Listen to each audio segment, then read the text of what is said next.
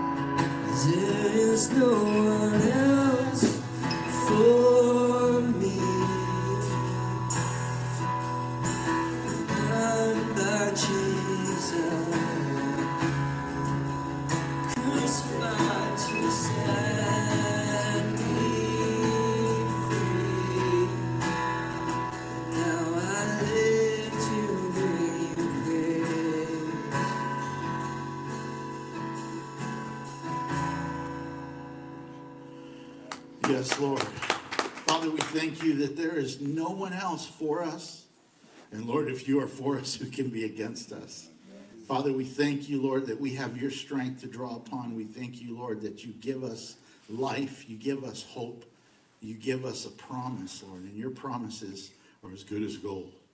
And so, Father, we love you, praise you, and honor you. And all of God's children said, Amen. Amen. Awesome. You may be seated. All right.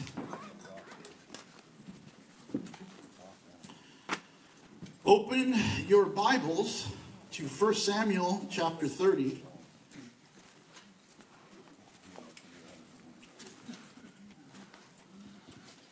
And we will be looking at victory in repentance.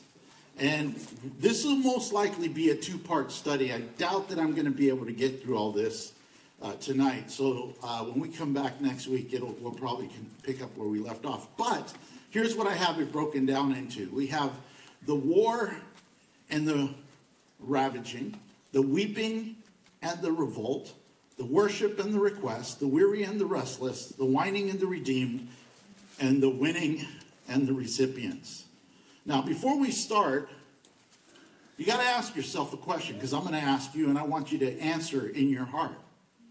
Do you believe that this is the Word of God? Good. Amen. Okay. All right, good. Do you believe that all of God's Word is true? Yes. Are there any errors in His book? No. Well, good. I'm glad you agree. As we look at what's going to take place here, I want you to understand that we can all have victory, but we have to come to a place of repentance. Repentance from what? Well, we're all sinners. That's what God's Word says. If you think you're not a sinner, then there's a bigger problem. We're all sinners and we're all in need of repentance. But I think what happens is that we don't truly believe all of God's Word. We believe in part of it. I'm reminded of Mark chapter 9 when you have the Father bringing his Son to Jesus. And Jesus says in verse 23, he says, if you can believe, all things are possible to him who believes. And immediately the father of the child cried out and said with tears, Lord, I believe, help my unbelief. And I think if you and I are honest, there are times that we could cry out the same thing to our Lord and Savior, Jesus Christ. Because if we would recognize that his word is true, all of it, it would really change the way that we all live. Maybe some of us live more according to God's word than others, but we all fall short. Now, if you believe God's word, and you said you do, and you believe it's perfect, and you said it is, then you should also want to grow in your walk and your faithfulness. Well, in order to do that, we must believe all of God's word, and then we must repent and realize that there is victory in repentance. And that is the message that we are going to hear tonight as we look through at David's life. Now, if you remember, David is running from Saul, and he's living in Philistine territory. And the Philistines are about to go to war with Israel, but they say, nope, you ain't coming with us. And they send David away. And we pick up in verse 1. Now it happened when David and his men came to Ziklag, on the third day, that the Amalekites had invaded the south and Ziklag, and attacked Ziklag, and burned it with fire, and had taken captive the women and those who were there, from small to great.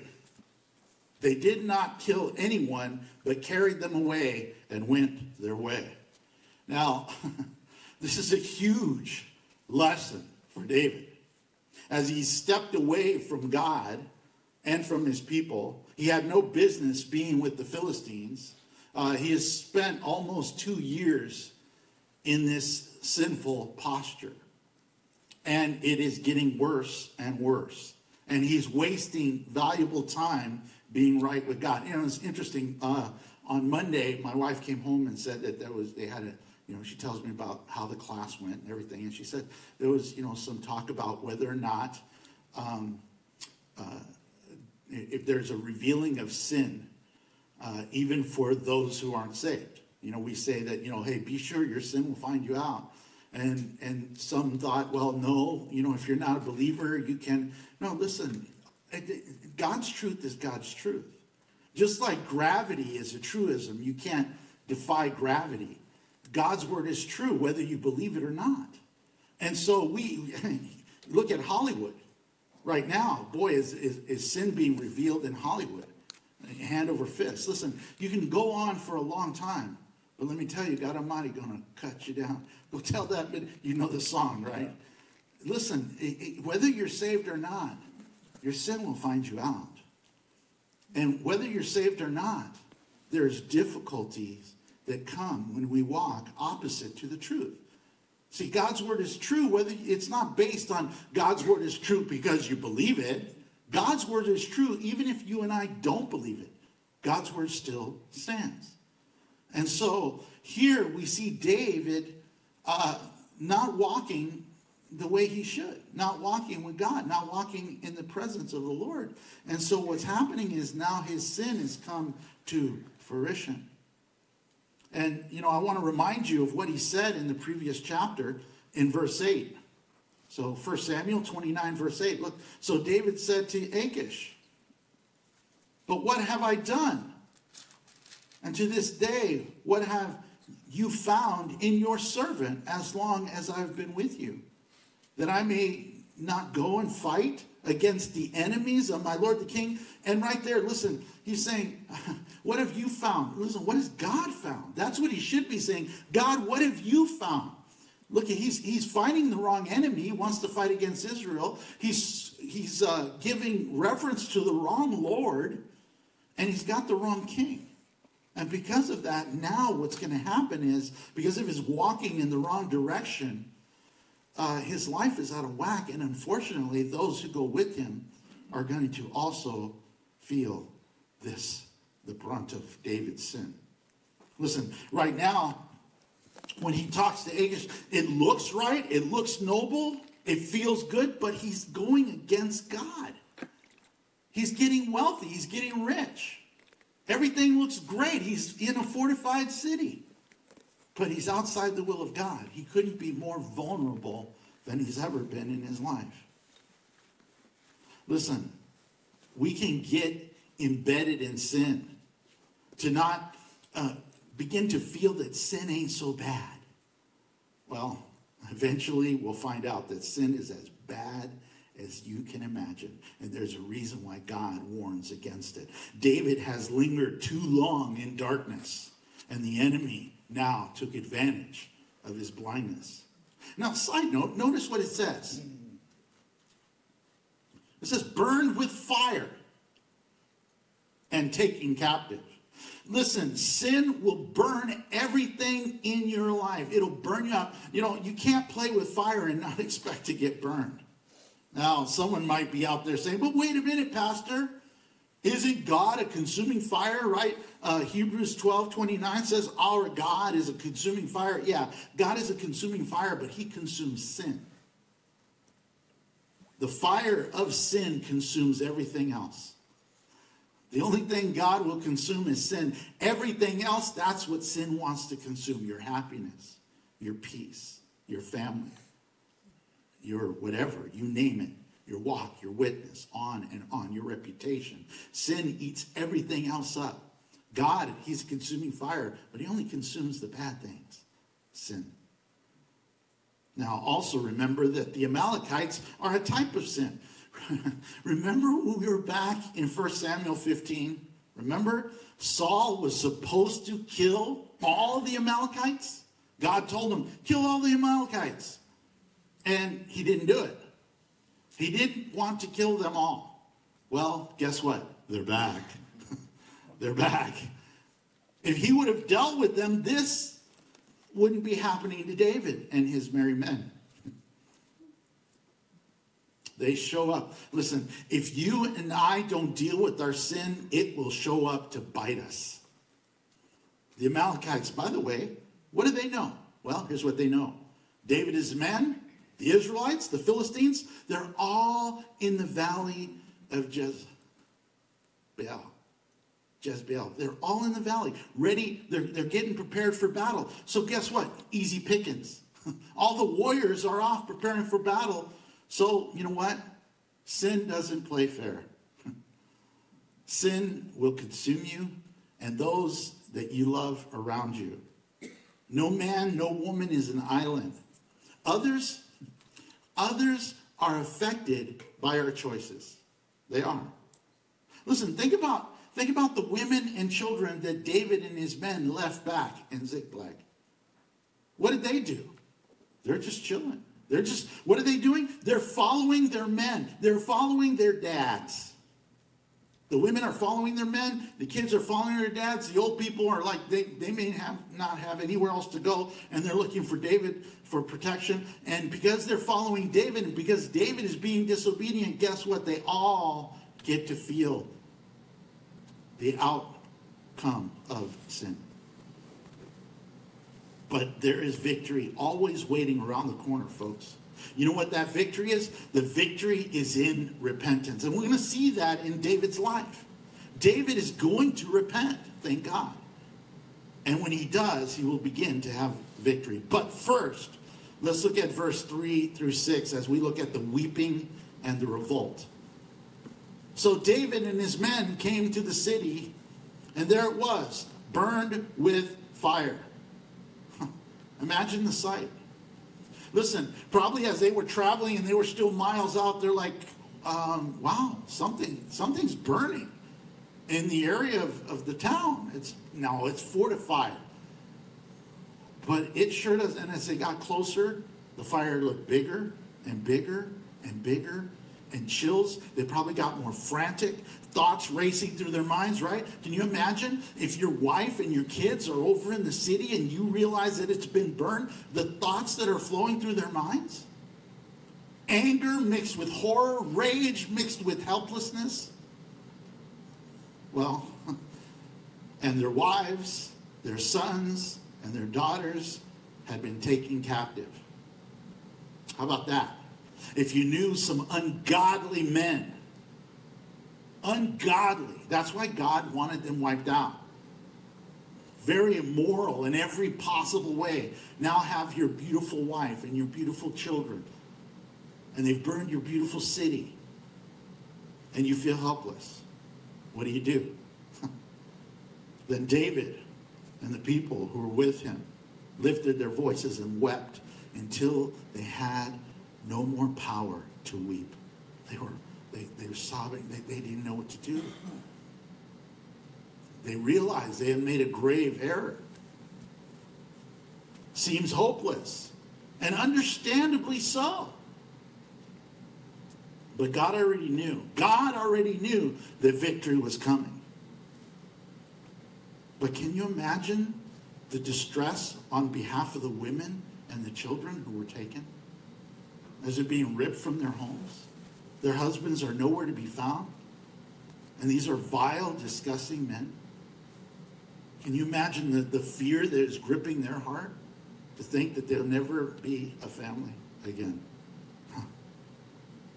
I heard a gripping recount of a lady who experienced the horrors of being taken captive as a child. As a child, she lived in Russia, and the KGB rushed in and gripped and ripped her family apart. As a child, she held on to her mother's dress as her mother held on to her, and men ripped them apart. The shock that hit her as a child, she never thought that there was anyone stronger. She never thought that anyone would overpower her mom and dad. For a child, they put all their trust in mommy and daddy. But to see mommy and daddy helpless, you lose it all. That same feeling must have been rushing through the souls of the women and the children of David's mighty men. Well, it ain't so mighty when you're chasing sin and you aren't there to protect your family. Listen, these men were living in a fortified city.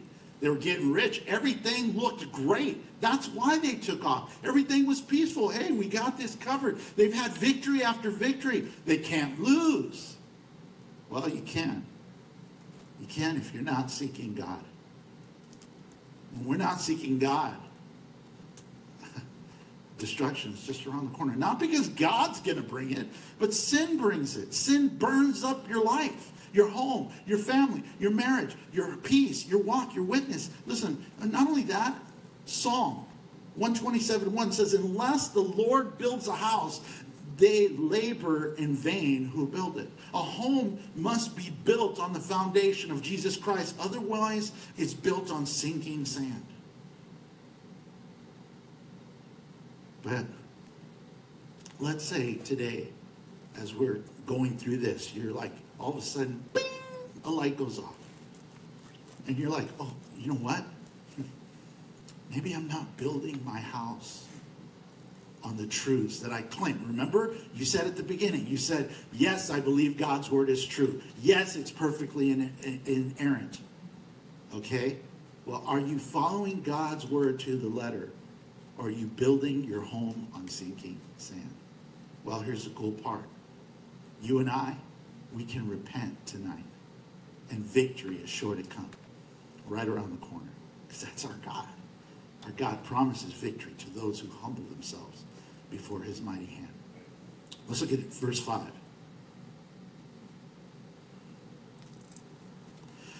And David's two wives, Ahinoam the Jezreelite, and Abigail, the widow of Nabal, the Carmelite, had been taken captive. Of course, all of them had.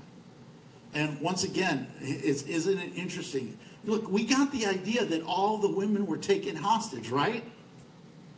So why does the Holy Spirit list their names? Because I believe that God, it keeps reminding us of David's first error, was to take two wives, was to violate God's word. One wife, one husband, that makes a marriage. And so there's really no reason for the Holy Spirit to, we already understand all the women are taken, all the children are taken. The reason why it's doing that is emphasizing the fact that David's been out of God's will, and it started way back when he took two wives. Also, to emphasize the fact that, man, David's hurting too. Look, David's got to be hurting. First of all, his two wives are gone. On top of that, His men's wives are gone and their children. Because of what? Because of David's foolishness. And you don't think for one moment he doesn't understand that. But even in his hurt, I think I see this. It's important that a leader understand the pain of the people. Not to lead with cruelty is wrong, but to lead with compassion is the right way that a man should lead. Listen, there are two verses in the Bible that richly express this. First of all, Hebrews chapter 4, verse 15. It says this: "For we do not have a high priest who cannot sympathize with our weakness, but was in all points tempted as we, yet without sin." So our high priest, Jesus Christ, he can lead us compassionately. Why? Because he knows what it means to be human. He knows what it means to fall. To be tempted. Although he never sinned, he was tempted. But he understands these things. And then Paul also said this, Philippians 3:10, "that I may know him in the power of his resurrection," and here you go, "the fellowship of his suffering, being conformed to his death." In other words, that I would understand compassionately what Jesus Christ suffered and why he suffered, so that in turn, then while I'm alive, I can be Christ, because I have compassion as Christ had compassion. Listen, we sometimes think, well, hey, of course Jesus is going to have compassion. He's Jesus.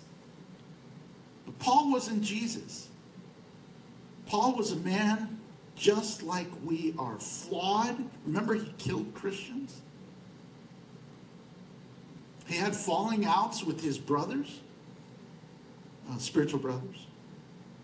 Listen, he was human as you and I. But he says this, listen, I need to know the power I need to know and have fellowship with the suffering of Christ. Why? So we can be more compassionate. It's so important.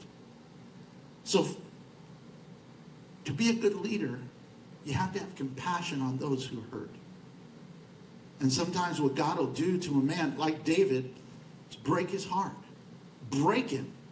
So that when he's put in that position of king, that he can be sympathetic and empathetic to those who are his subordinates in his kingdom. When God calls a man or a woman into leadership, oftentimes first God will break them so that they can lead with compassion. And so that's what we see David right now. But on top of all of that, of course, we know this: God chastens those he loves. God loves David. So he's going through a chastening and a breaking all in one fell swoop. Only God can have multifaceted reasons for the difficulties that you and I go through. Verse 6. Now David was greatly distressed, for the people spoke of stoning him, because the soul of all the people was grieved. David at this point has now received the same look in these men's eyes as when they came to him in the beginning. Remember when they first came to him? When they first came to him and said that everyone who was distressed, everyone who was in debt, everyone who was discontented gathered to him. Well, guess what? They're right back in distress and in debt. Well, they don't have their wives, their kids, and discontented. But now they don't want to gather to him anymore. They want to gather to stone him. Listen, they're in distress and they're discontented. The first time it was due to Saul. This time it's due to David. David should have never been in this position. Listen, as human as David is, so are his men. David's men are just like we are. Watch. For the people spoke of stoning him because the soul of all the people was grieved. It's gone from sadness to bitterness. Don't we sometimes do that? Listen, they've gone from being sad that their wives were taken, their children were taken to now being angry to where they want to kill somebody. I like what one person said. They said this: joys are our wings, and sorrow are our spurs. I like what Frederick Huntington said this. Sorrow is our John the Baptist, clad with grim garments, with rough arms, son of the wilderness, baptizing us with bitter tears, preaching repentance. And behind him comes the gracious, affectionate, healing Lord, speaking peace, joy, and joy to the soul. I like that. I like that. But know this, folks. If you have gone, if you are going, and when you will be going through difficult times, that Psalm 34:18 says, God draws near, the Lord draws near to the brokenhearted. And I posted a quote on Facebook, and I love this quote. Our tears are often the telescope through which we see heaven more clearly. Right now, David is starting to look back to God through his tears. Listen, I think of my kids. I think of my own life. I think of people in the church. I'd rather see someone broken. I'd rather see someone hurt and broken than to see them stand proud in their sin. Listen, a person can sometimes feel victorious in their sin because things might be going really well for a moment. But trust me, God chastens those he loves. And so for all the people spoke of stoning him because the souls of all the people was grieved, every man for his son and his daughter, but David strengthened himself in the Lord, his God. I like that contrast. It doesn't say, they were wanting to stone him because of their sons and daughters, but David freaked out. No, he didn't do that. He sought a plan. No, he didn't. He ran from God. No, he ignored his Bible. No. When things got heated, the enemy doesn't want him to fight on their side. He's running from his own people because of Saul. Now his wife and his children, everyone's taken. All his buddies, all of them are gone. Now his buddies, his friends who have lost their wives, now they want to kill him because he's responsible. And does he freak out? Does he get angry with God? No. What does he do? He seeks God. He strengthened himself in the Lord his God. Why? Because at this time he feels completely, utterly weak. He has no strength. He has no plan. He has no way out. He doesn't know what to do. What do you do? Listen, Psalm 27:1 says, the Lord is my light and my salvation. Whom shall I fear? The Lord is the strength of my life. Of who shall I be afraid? Well, if the Lord is your light and your salvation, if the Lord is the strength of your life, then who should we fear? The times that I have had fear, I've needed to repent from something or many things. There's victory in repentance. And that's where David is now headed. He's now headed towards repentance. He's strengthening himself in the Lord. Not in the Philistines, not in a fortified city, not in pillaging little villages, not in his income. He's not strengthening himself in any of those things. He's strengthening himself in the Lord, and that's going to work. Let's look at the worship and the request in verse 7 through 8. And David said to Abiathar the priest, Ahimelech's son, please bring the ephod here to me. And Abiathar brought the ephod to David. Did you see it? The priest is alive. I've been telling you. They didn't take him. They didn't kill him. The irony is this. The first time when Saul was angry and he killed the priest, Abiathar, he lived. Here, somehow he survives. Somehow he doesn't get snapped. Remember it said that they came in, the Amalekites came in and took everyone, great and small. They didn't get him. It's not a coincidence. He's God's priest. He's the only one left. God God will preserve his servants. He does. That's why it makes me so pleased and at peace to know that I am God's servant. When things start to get turmoil, stormy, when turmoil starts to kick up, I remind myself, you know what? It's not my problem. He's king. I'm servant. You know, I often say this to people. Listen, when you're a servant to the king, you don't worry about how the rent's going to get paid. You don't worry about where the food's going to come from. You don't worry about those things. Why? It's the king's responsibility. Your responsibility is just to serve the king. So as I'm a servant of God, I don't worry about the battle. Sometimes. Listen, I'm going to be honest. There are times when I'm weak, just like everyone else. But then there are times when I strengthen myself in the Lord. And there's victory. And guess what? It's based on how much you and I truly believe the Word of God. Because the Word of God says there is victory in repentance.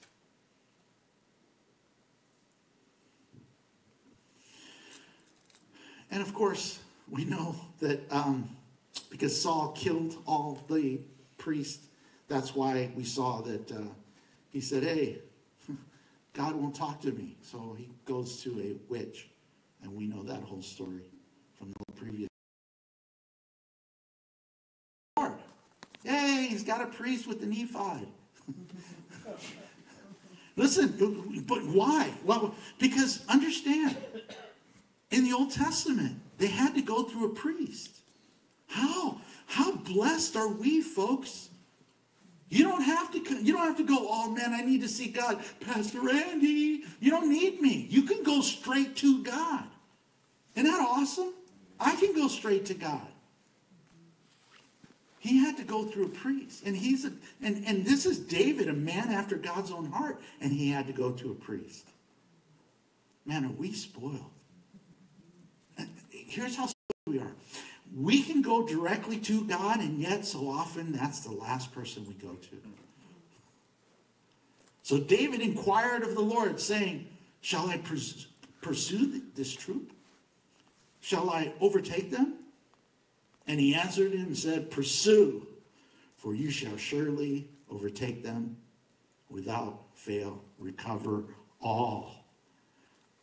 Wow. Listen, it is important to inquire of the Lord. It is important to strengthen yourself in the Lord. Brothers and sisters, I see it all the time. Even in my own life sometimes. Where we will begin to do things without inquiring of the Lord. We begin to do things and we're doing it in the flesh. We do things because, that makes sense. That's a good idea. Let's do that. It makes perfect sense. God doesn't always ask you to do the thing that makes perfect sense. Sometimes he wants you to do something nutty.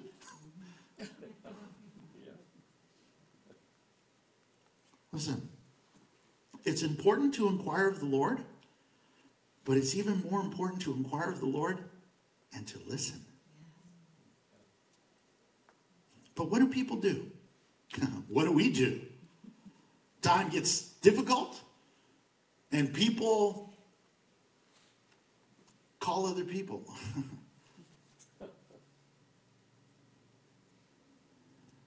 Oftentimes, we might even go to God. But it's really more like going to God complaining, demanding, dictating. God, you got to do this or I'm done. Or, demanding, God, how could you do this? God, if you did this, everything will work out. Complaining, God, why would you let this happen? Listen, no. David isn't doing any of that. What is David doing? He's inquiring, God, what do you want me to do?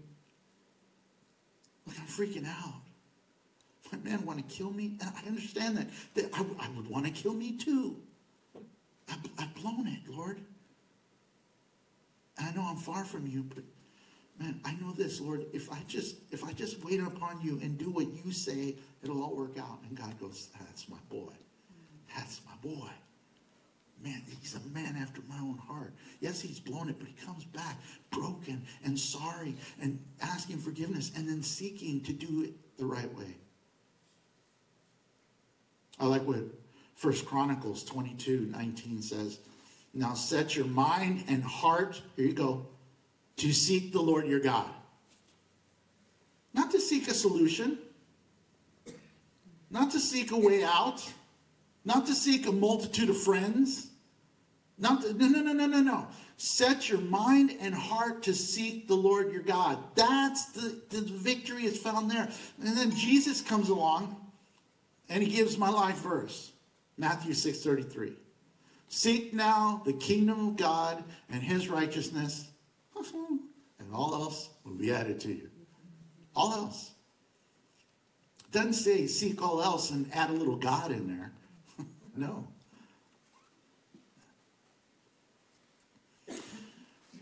Our flesh, though, when things get going, things get tough,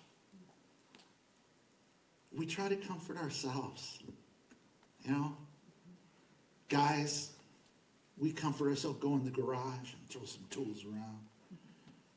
Get in our car, rev the engine, I'm a man. While the ladies fill a bowl with chocolate ice cream, sit on the couch, turn on Sleepless in Seattle, and cry.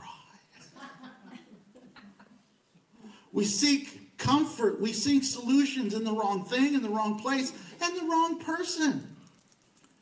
Your flesh will tell you to call a friend. They'll tell you what you want to hear, and you know what? Oftentimes they do. Your flesh will tell you, hey, just seek money. You can buy peace if you have enough money.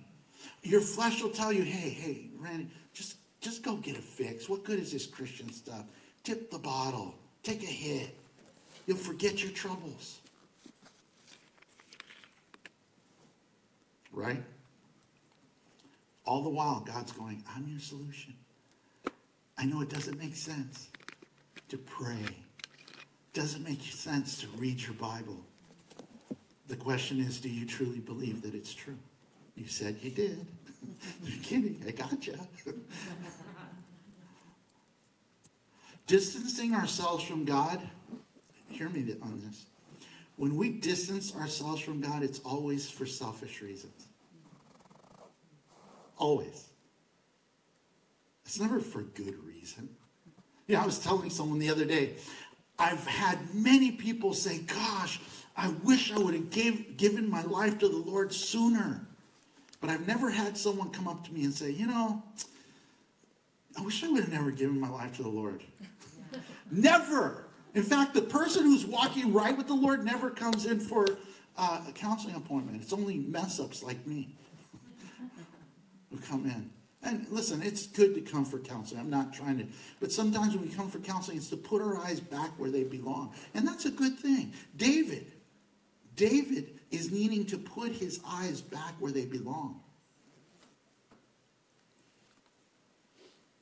But when we separate ourselves from God for selfish reasons, it will hurt. Here's the worst part. It won't just hurt you, it'll hurt those around you as well. And then here's the cool part. Because you are a child of God, God will step in when we can't win, contingent on we letting him in, and only comes by repentance of sin. I made that up. You can enjoy it. But it's true. Listen, God will come in when we can't win, but we have to let him in, and that only comes when we repent of our sin. Then we will see victory. But as long as we're holding on to sin or hiding sin or doing that, listen, victory is slow in coming, and we'll hit rock bottom before we can start seeing victory, because we need to repent. Colossians 3, verse 1 and 2 says this. If then you, having been raised with Christ, seek the things that are above, where Christ is, seated at the right hand of God. Set your mind on things above, not on things that are on the earth. What a contrast. Saul, what does he do? He seeks a witch. David, what does he do? He turns to the Lord. What a contrast. In days of extreme stress and suffering, who do you turn to? The next time, maybe it's today. Maybe it was yesterday. Maybe it was last week. Maybe it's tomorrow. Maybe it's next week. But when you are suffering, when trials get hot and heavy, who you turn to reveals and how much you trust in the Lord or this world. It really does. What do you turn to for your strength? Because if you turn to anything other than God, what it says is you don't believe the word, just like you said at the beginning of this session. You all said you believe it to be true and inerrant. But when there's trouble, I'm not going to turn to it. I'm going to turn to Aunt Betty. Crocker. Some of you got that. Good, I'm glad.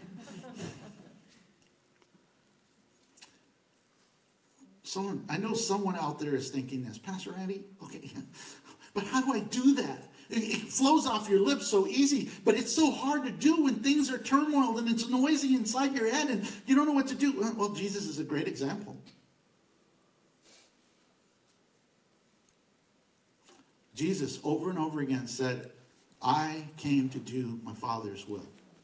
That got him through the hardship and the people rejecting him and all that. And then when he was the most stressed out, when he was praying in the garden and the great big droplets of blood were coming out, he says, not my will, but thy be done. That's how we do it. We say God's will no matter what. But you know what the first thing people do when stress comes in? Pastor, I can't make it. I'm just so stressed out. I'm just going to curl up in bed. I'm like, okay. Man, when I remember back home, well, this is home. Back at the church I got saved at. I guess back home. This is home. Stop it. The church I got saved at. I remember there were times when things would get really, really intense. You know what? I went even more towards being in the church amongst his people, in worship, in service, reading my Bible, praying, because there was no other place I was going to get strength. And you know what? Victory came. Victory will come.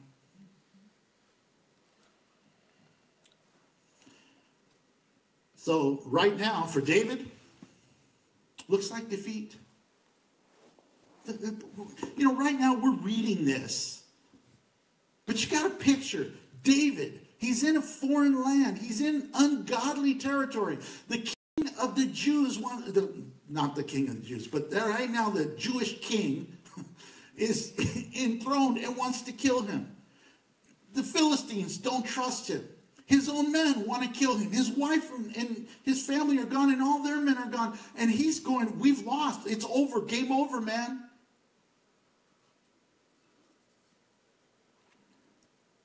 But victory's right around the corner. Listen, I'm telling you, there are those times when you and I think, game over, man, game over. And God's going, my word says with me, all things are possible. I know, Lord, but game over. Oh. So you should be saying, Lord, I believe, help my unbelief. There's victory and repentance. Pursue, for you shall surely overtake them, and without fail recover all. Why? How? Well, humbly seeking the Lord's will, repentance, resisting our own emotion. Here's the big mountain. Here's the big hurdle. Well, Pastor Eddie, I don't feel like praying to God. Oh. Feelings. Those are real. Well, they're real to me. Okay, well, your feelings are contradictory to the Bible. So which one's right? We have to, here you go, die to ourselves. And you know what that is? My emotions, my feelings, nothing more than feelings. I have to die to these things. But it begins with repentance and resisting my own emotions. The faith to follow God's directions even if I don't understand them. And then God doesn't just bring them back. He could. You know what? David has repented. He could have like a storm go through the Amalekites' fort and just kill the Amalekites and have all the Jewish people going, what just happened? The storm came through, lightning hit all of them, but it didn't touch us. He could do that. He's God, but he doesn't. You know why? You know why God doesn't just have the earth crack open and all the Amalekites fall in and the Jews stand there happily going, whoa, that was awesome. Because God wants to see faith in action. Your problem. People come to me, but God could just fix this problem. Yeah, he could. And he can. But he wants to see faith in action. He loves to see when we put our trust in him and he goes, oh, that's a man or a woman after my own heart. I just love them. That's what he wants from us, folks. Faith. Faith that moves into action. Not just faith that comes out our mouth. That's easy. He wants to see action. He could have done this. He didn't need David to go and get them. God could have done it all by himself. He could have sent an angel to wipe them out. He does it at other times in the Bible. But he wants to see faith in action. Where are you at today? Got some turmoil? Got a storm raging? It hurts. Tears coming down. I know what it's like. I'm a crybaby. I know what it's like to cry when it hurts. Use those as telescopes to see God clearer. Turn to him, and whatever his word says, you do it. And watch victory come. Because God promises, and God's promises are true. You agreed with me. Let's look at the weary and the restless in verse 9 through 16. So David went, he and 600 men who were with him, and came to the brook Beshor, where those stayed who were left behind. But David pursued, he and 400 men. For 200 stayed behind, who were so weary they could not cross the brook Beshor. Now, these have been exhausting days. First, they travel all the way to where the battle was going to take place to talk to the Philistines and say, hey, we want to fight with you guys. They said no. They send them back. They come back. They see they're freaking out. They see the fire. They're crying to the point of having no more strength in them. Then they want to kill David, and now they have to go and travel to kill the Amalekites. Listen, they are sapped of energy. When you feel like all hope is lost, your energy is sapped. You know, when I've been depressed before, all you want to do when you're depressed is I just want to lay down. But imagine also having strenuous activity that's drained you in tears to the point where you're draining. You're drained. And that's where they are. So some of the guys, they just couldn't go any further. Verse 11. And they found an Egyptian in the field and brought him to David. And they gave him bread to eat and let him drink water. And they gave him a piece of cake of figs and 2 clusters of raisins. Wow. Man, David is being very benevolent. He could have just gave him some bread and some water. He gives him a cake of figs and a cluster of raisins. And he's just taking care of the guy. And I think of Hebrews 13:2 that says, do not forget to entertain strangers. For by doing so, some have unwittingly entertained angels. Now, real quick, don't get caught up on that angel word. Now, I do believe that you can entertain angels. How that works, I don't know. How often does that happen? I'm going to probably say not very often. But the word angel, angelos, means messenger or envoy. One who is sent, a messenger of God. Listen, you can be an angel. You come and give me a message of hope from God, a scripture. You're an angel. Not, angel with wings, but you're a messenger, an angelos of God. And so sometimes you see a stranger, you have no idea who you may be helping. You have no idea. Real quick, I remember a story of, I'm not going to tell you the name of the billionaire, but evidently he had a problem with his limousine, broke down on the side of the road. Limousine, right? So this nice couple, they just gotten married, the husband, Christian couple, they decided, this is in Los Angeles, decided to pull over and see if they could help this, limo driver, change a tire or whatever he needed to do. So he got in there and helped the guy change the tire. The person in the back never rolled down the window. But he did tell the driver, get their name. He got their name, and the next day they got a call that their house had been paid off by this millionaire for showing love and kindness to that person. And so, kind of neat. True story, by the way, and I'm not going to tell you the name of the person. Go look it up. Okay, so it happened in LA when I was out there. It's pretty neat. But anyways, listen, you never know who you're helping. You never know who it is or what might transpire. The point is this: we should be loving as much as humanly possible.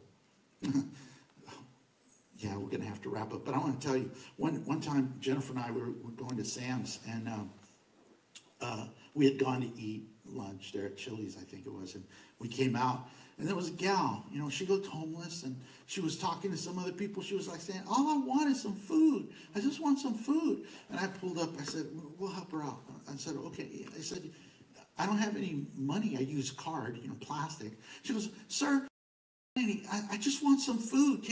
I said, great. I'll tell you what, I'm going to go get you some food, and I'll be right back. Went and got her some food, and I was like, just wait right here. I'll go back. So I went through the drive-thru and got her some food, and I came back. She was walking away.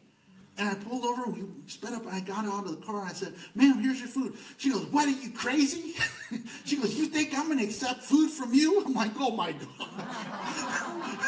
Oh, my gosh. She was not an Anglos.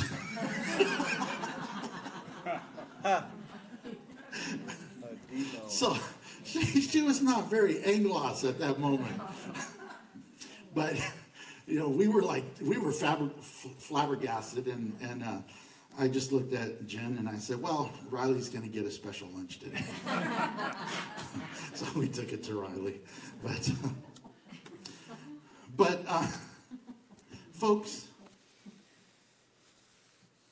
trust the Lord. Believe his word from cover to cover.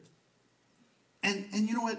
Don't just sit in here and say, I believe the word, but let our actions line up with the things we say we believe. Let our actions speak louder than words. And if you're struggling to trust God in his word, repent. Because if you're willing to repent, victory is not far behind. Let's pray. Father, we thank you once again for your word that is just so amazingly true.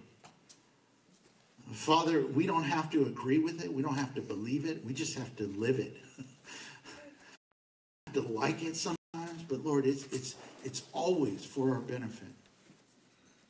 And so, Father, I pray that we would be those people, Lord, that weren't so stiff-necked or stubborn. That we wouldn't kick against the goats.